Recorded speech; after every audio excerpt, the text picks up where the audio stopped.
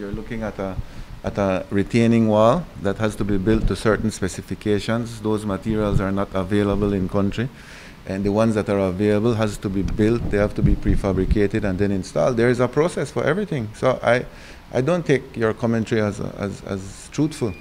And that's the truth. So when will it be finished? If you are on that road every day, so it's a nightly hazard. Yes, but you are also the one that says that we have to follow the rule of law, so we had to go to the House of Representatives to get the loan, not the loan, the expenditure approved. That was done. We have now gone through the process of having the Contractor General review what the submissions that we made, and he just sent a letter last week approving that. And then since then we have signed a contract with the person that is going to build it.